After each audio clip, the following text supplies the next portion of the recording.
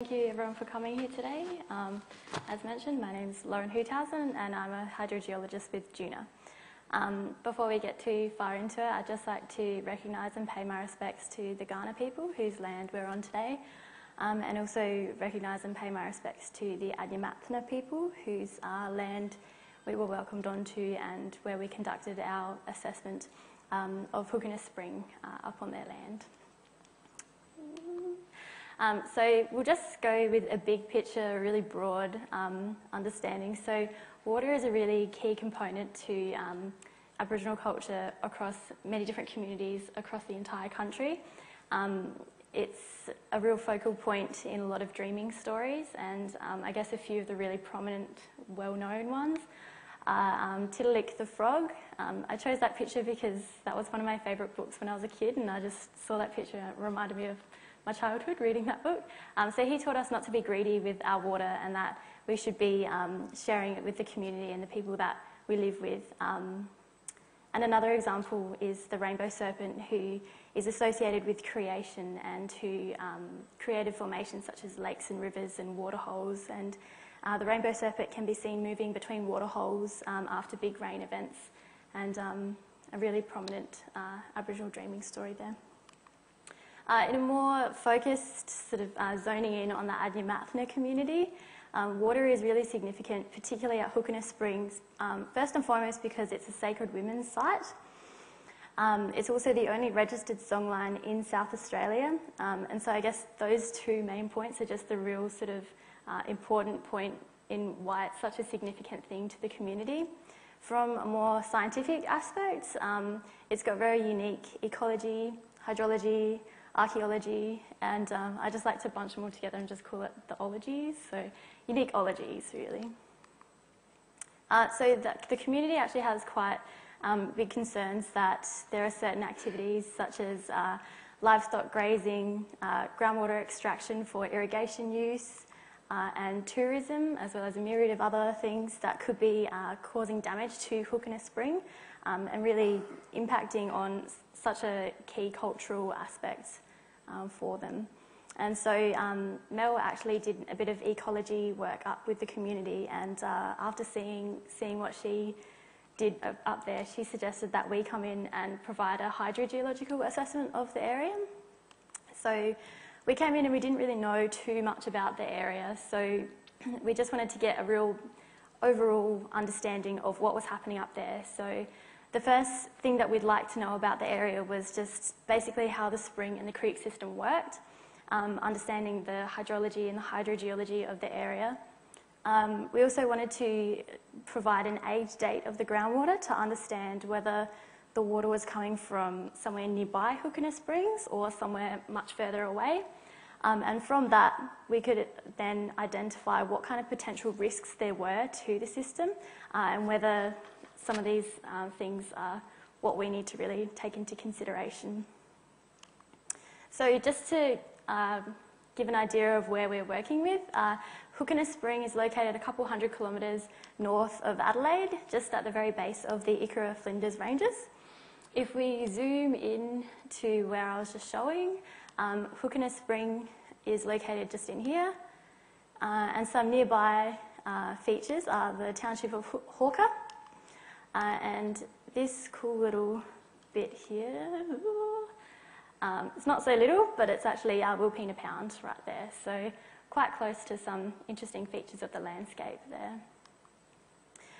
So now that we know what it looks like from above, this is what it looks like from the ground. You can see that right in the distance we've got the Yathela and Elder ranges. Somewhere sort of, I guess, down in there is Wilpena Pound. In your immediate foreground you've got these flat barren plains. You've got a few sort of low-lying shrubs in the middle there, but sort of in this area you've got flat plains. It was really interesting, we had some archaeologists out there in the field with us on the day, and you'd be walking along these plains and I felt like I was walking on eggshells because they go, oh, look at that artefact there and look at that artefact there, don't step on that. And so it was really interesting to see just how culturally rich this area was, even in, you know, somewhere that you can't really see it there, but it's there. This pano doesn't really quite show it, but Hookina Spring is actually sort of off to the side, around there.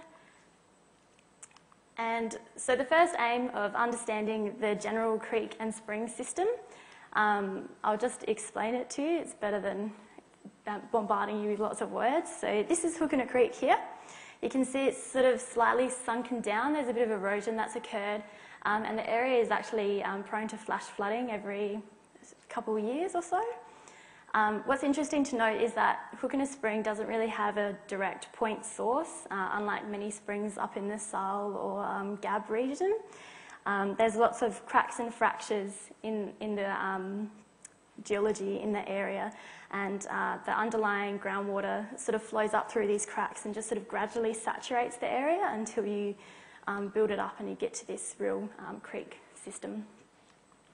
This is a picture of the main site here.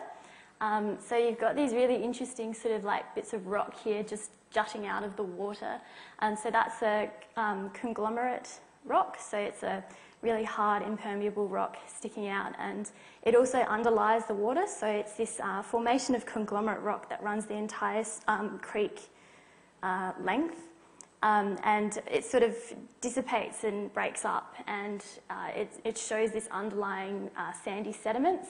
And so the water flows along across this conglomerate rock, and then once it dissipates and it reaches these sandy sediments, it kind of just sinks straight back down into the groundwater system.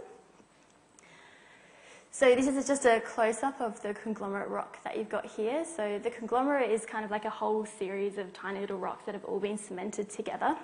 And here's a nice photo of all the fractures that you can see. So there's sort of bits of plants and stuff that are growing in all these cracks.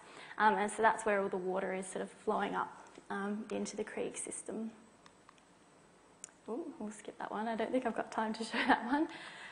So just a really basic way of explaining how it works is that if you're a clumsy person like me, you might have your glass of water sitting on your bench and you've spilt it across the bench. And so the water is flowing across the bench and you're in a bit of a panic. But this one you shouldn't be panicking. So the hard surface is acting as the conglomerate that you're seeing, that we were seeing at the site. Obviously the water is your creek water.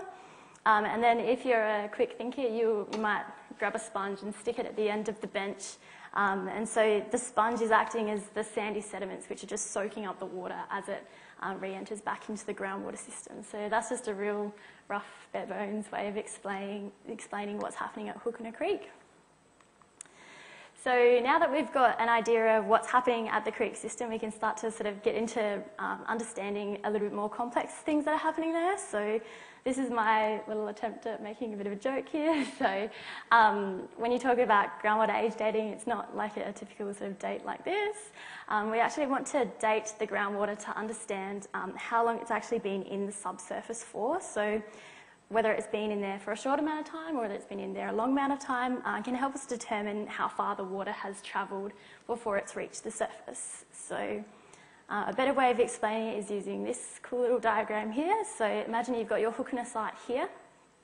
Now if we manage to date our groundwater to be quite young, so a few years or a few decades, you would expect that the water would infiltrate into the groundwater system or recharge sort of around about here, and then it would resurface at Hookina site quite close. But the water that we were sampling at Hookina was dated to be between 1,700 to 3,000 years old. So it's more kind of in this region at a higher gradient, sort of between like millennia and centuries, that it's recharging into the groundwater. So it's travelling down, sort of sitting in the groundwater, just doing its thing for a few thousand years. And then, as I previously mentioned, the fractures that are occurring in this area, they're sort of acting as a pathway or a conduit. So once the water reaches these fractures, it actually flows up and it reaches the surface at Hookina site. So from the ground, what you can say is that if it's occurring farther away and it's occurring at a high gradient, we suggest that it's a process called mountain block recharge. And so what you can say is that the molecules of water that we were sampling and testing at Hookina site, their little groundwater adventure started all the way up here in the ranges. So quite a distance that they've travelled over the last few thousand years. So now that we know that it's not really a local source of the groundwater, that it's more regional, and it's you can start to realise that it's not such a small scale kind of thing. We've got to really expand and sort of think more in terms of larger areas, further distances away, and to explain that if we had activities such as our livestock grazing or our tourism that were occurring in this area, we wouldn't really expect to see the effects of that happening for a few thousand years. And that could be, happening right now, and we aren't going to see it, probably not in our lifetime. So this is something that we haven't really looked that far into just yet, possibly something that we could take on in the future, identifying what kind of things we're doing in these areas further away and whether they could be impacting Hookina in the future. So that's something that we could be investigating further in future. So this study was really important because behind the scenes of all this, we did a lot of collaboration with the Aboriginal community up in the Flinders Ranges, and there was a real we shared our science and our knowledge, and in return they shared a lot of their knowledge with us. And so it was a really important study for us to undertake, as we learnt just as much as they did by sharing our knowledge. It's also really important because preserving the land is also preserving the culture of the communities up there, and so it's really important that we make sure that we take the right actions and the right steps to help preserve this. And from a scientific aspect, it's also really important that we preserve the ologies as well.